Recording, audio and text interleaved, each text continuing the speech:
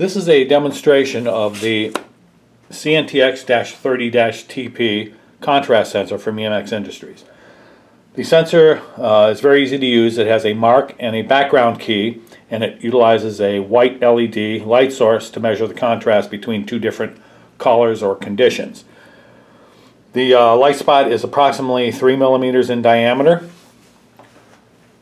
and when we set the sensor up, it is focused at approximately 28 millimeters from the target surface. So if we move it up and down here, we can see that the spot gets larger as we move further away, and smaller and more blurred as we move closer. So we're going to visually set this up for the best focus, and that's going to be at about 28 millimeters.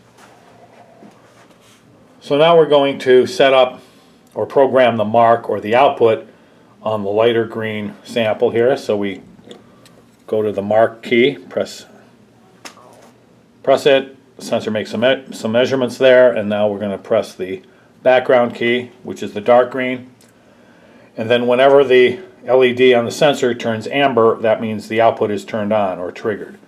So now as we move between the green, the dark green color, and the light green, the output activates. So we can do that in the opposite also. In the opposite direction, we can program the mark for the darker of the two samples. So now we'll program the mark on the black,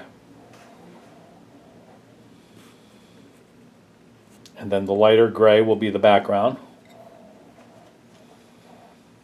And now we can see the sensor is not triggered on the lighter gray, and when we go to the black, the output turns on. So that's the setup and programming of the sensor. Another option for applications where there's less of a difference or a more precise measurement needs to be made, a darker color target can be used. A voltmeter can be connected to the analog output, and then the sensor distance can be adjusted for the maximum output. So right now we want to be on the dark green target, and then as we slowly raise the sensor, we'll see that the reading, the voltage level, will go up.